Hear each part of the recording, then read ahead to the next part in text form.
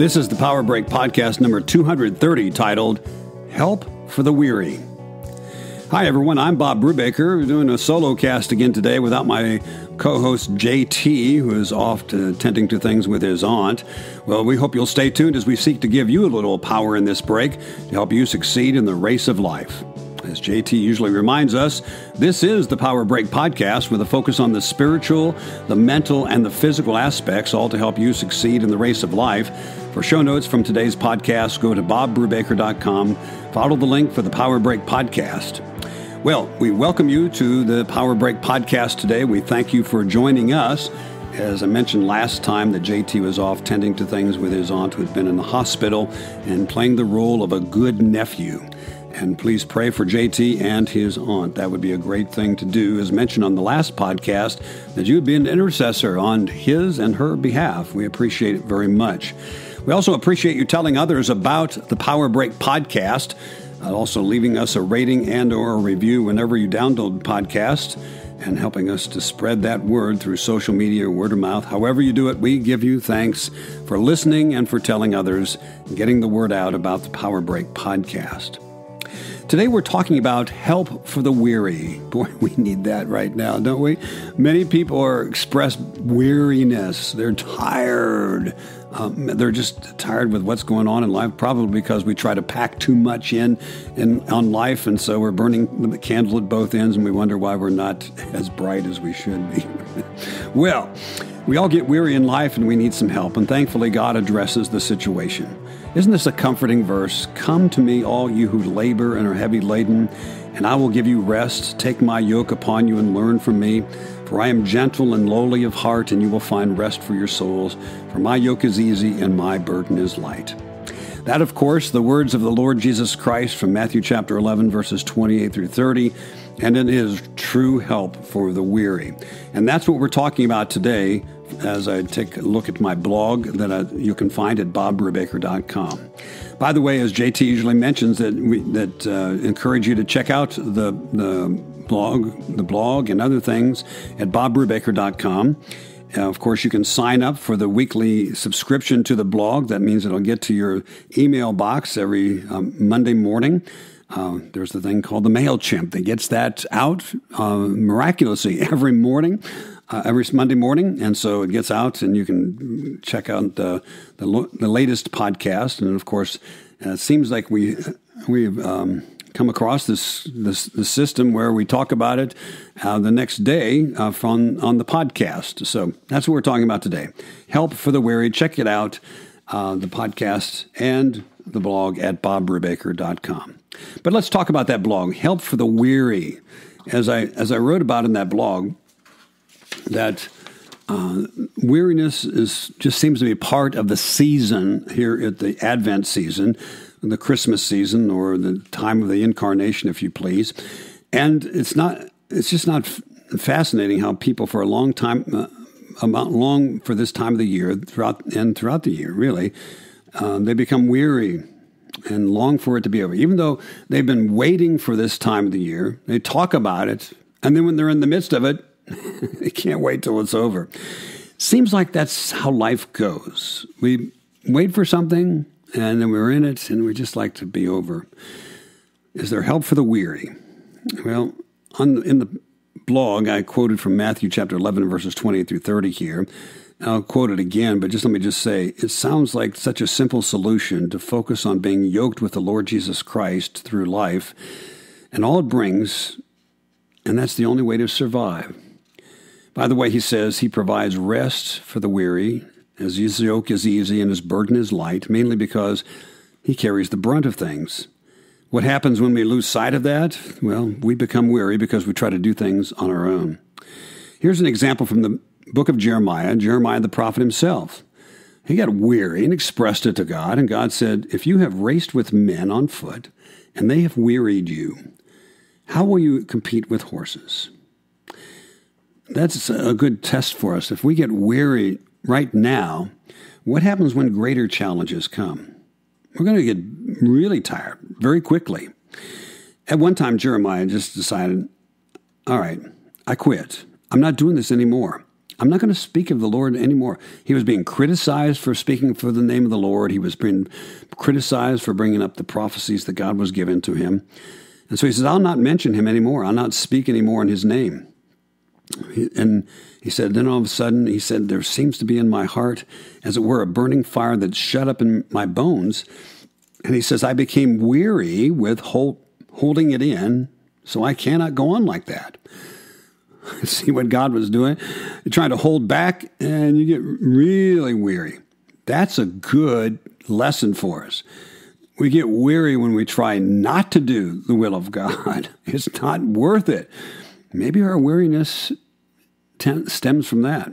Well, Jeremiah complained about his situation in life. God responded with an analogy of his being weary with a smaller task at hand and simply indicated that he was not ready for more. Later, when Jeremiah became very discouraged by the rejection of the word by the people, he just tried to quit. The problem was that you just can't simply quit God's call on your life.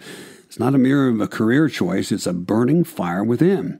And the more Jeremiah tried to deny that fire within and pretend it wasn't there, the more weary he became and finally admitted that the truth, he returned to his call as a prophet. Once again, the key to avoiding weariness of life, even in the place where God has called us is to go back to the basics for the weariness of life. Jesus says, come to me, all you who are laboring and are heavy laden, and I will give you rest. Take my yoke upon you and learn of me, for I am gentle and lowly in heart, and you will find rest for your souls. For my yoke is easy and my burden is light.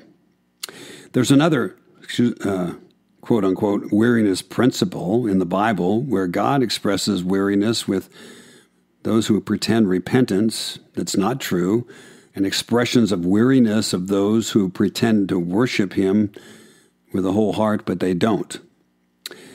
So he says, have you rejected me, declares the Lord? Have you kept going backwards, so I have stretched out my hand against you and destroyed you? I'm weary with your relenting, your repenting. So when we talk about what's going on with this, he says in Malachi, God speaks about the same principle when he says, but unto you I say, what weariness this is, and you snort at it, says the Lord of hosts. You bring what has been taken by violence or is lame or sick. This you bring as an offering. Shall I accept that from your hand, says the Lord? The point must be understood. When we give God anything less than he deserves in wholehearted repentance and service, then our quote-unquote fake service becomes a weariness to him. Where do you go when we become weary and being sincere and our repentance is less than wholehearted in our service? Come to me, Jesus says, and I will give you rest. Take my yoke upon you and learn of me, for I am gentle and lowly in heart, and you will find rest for your souls. For my yoke is easy, my burden is light.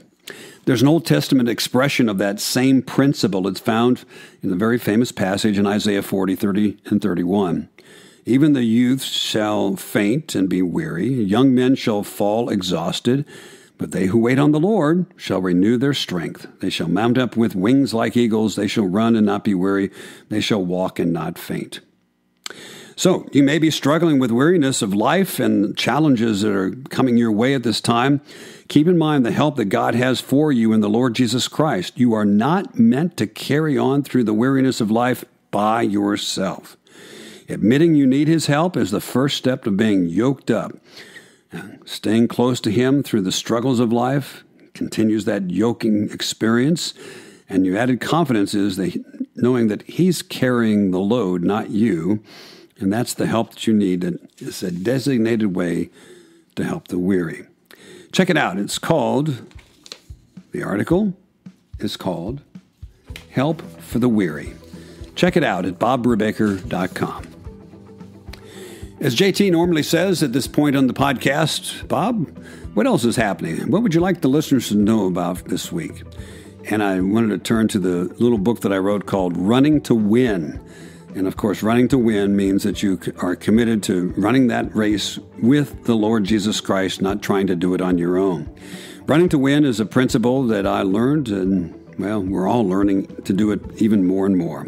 It's a good principle from the Bible, and you'll find the book at bobbrubaker.com. Check out the sermon links to the sermons I preach here at Christ Community Presbyterian Church in Clearwater, Florida there. at the link there at bobbrubaker.com. It's all the links to the sermons and the books. You'll all find it at bobbrubaker.com. As JT usually mentions at this point in the podcast, that this is the Power Break Podcast. Of course, it's JT along with Bob Brubaker, and it's time for questions and answers. Feel free to submit your questions by email to JT. Here's the address, jt@bobbrubaker.com. And as he always mentions, we'll get to answering that on an upcoming Power Break podcast. Come on, send your questions this way. We'd love to answer them. Well, question number 1 from the spiritual side of life, is it sinful then to get weary in well-doing? Good question, JT. Good question. Here we go. First of all, Galatians chapter 6 and verse 9 says, "Let us not grow weary in doing good, for in due season we will reap if we do not give up." Okay, that's the promise that God gives to us. The point is, all of us grow weary even in doing good from time to time.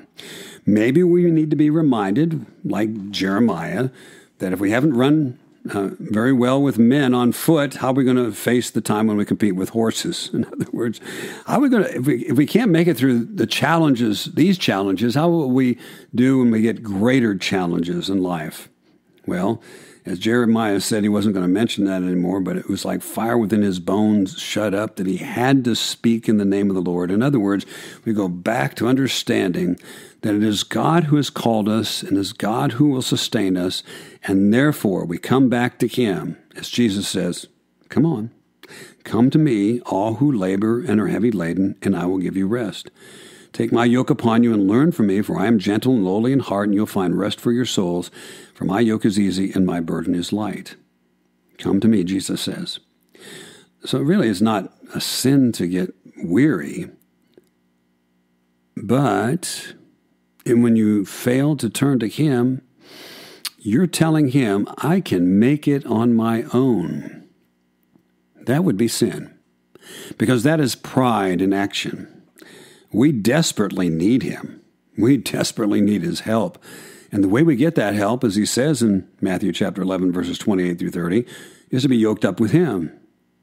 We can't be going the opposite way. We have to go the way that he's going. We need his help. We need his encouragement, and we need to stay close to him, because his burden is light, his yoke is easy, and he will see us through. So getting close to him and learning from him and learning about him, because the Lord Jesus Christ is that gentle shepherd that will see us through. It's not wrong to get weary, but it is to stay that way, refusing the help of the Lord Jesus Christ, our wonderful, gentle shepherd. Question number 2 is from the mental aspect. What do we do to keep mentally alert and avoid becoming weary? Well, again, going back to that promise that he says, "Come to me, all you who are laboring or heavy laden, and I will give you rest. Take my yoke upon you and learn from me, for I am gentle and lowly of heart, and you will find rest for your souls, and my yoke is easy and my burden is light." Mentally, we need to grasp that, don't we? Not just look at it as words to read and maybe some comfort that we find in those words, but those words are important to us. And so when he says, "Come to me," we think about, why should I sit here and try to do things on my own when I can come to him and find rest for my soul? I need to turn to him. Come to me, Jesus says. You're laboring, you're weary and doing well. Come to me, you're heavy laden. He says, and I will give you rest. Take my yoke upon you and learn of me. Yoke up with me. I'm the one that's in control. I'm the one that can carry the heavy burden. You're not designed to do that. What you're designed to do is come to him and seek his comfort, help, and encouragement. Also from Isaiah chapter 40, verses 30 and 31, reminding us that even youths, in other words, those who are strong in the body normally and strong in the mind, well, they'll become faint and weary, and the young men shall fall exhausted. But he says, but those who wait on the Lord shall renew their strength. Waiting on the Lord. Staying close to the Lord, not moving until you sense, he says, move. He says, they'll renew their strength. They shall mount up with wings like eagles. They shall run and not be weary. They shall walk and they shall not faint. Mentally, then, we get a handle on what God says in His Word, and mentally we say, well, that's what He says, and I believe it. Hebrews chapter 11 and verse 6 says, he says, without faith it is impossible to please God. He that comes to God must believe that He is, and that He's a rewarder of those who diligently seek Him. Seeking Him, staying close to Him, relying upon Him, waiting on the Lord is a way to renew your strength, to mount up, as it says, like wings like eagles, and run and not be weary, and walk and not faint. Our third question is from the physical side of life, and the question came to us and said, I'm doing aerobic exercises 5 days a week, but I'm not seeing the weight loss that I was led to believe it would happen. Should I continue to go on to something else or continue what I'm doing?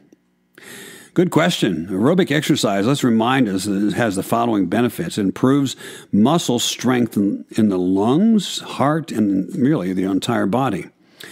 Aerobic exercise lowers your blood pressure, improves circulation and blood flow in the muscles. It increases red blood cell count to enhance oxygen transportation, reduces the risk of diabetes, stroke, and cardiovascular disease, improves life expectancy and symptoms for people with coronary artery diseases. It stimulates bone growth and reduces the risk of osteoporosis, improves sleep hygiene, enhances stamina by increasing the body's ability to store energy molecules such as fats and carbohydrates within muscle. So, wow. Just review the benefits. If you're doing aerobic exercise, there's a reason to keep doing it. But on the other hand, there may be some benefits to adding some resistance exercise, such as weights or bands, in 2 of the 5 slots that you're working out. It just makes sense that adding a load can help change the structure of things, and also it actually gives you more power and builds up muscle a little bit more, and so that when you are doing aerobic exercises, you're actually burning more calories as you're exercising. Something to check out. It's good to exercise 5 days a week, don't get me wrong, and it's good to do aerobic exercise. But maybe if you're really focused on losing weight, that you add some resistance training in there as well. Well, changing your routine around does take discipline.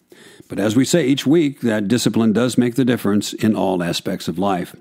Check out today's show notes at bobbrubaker.com. Click on the Power Break podcast. Today is show number 230. And as JT usually reminds us, submit your questions by email to jt@bobbrubaker.com. Listen for our answers on the upcoming Power Break podcast.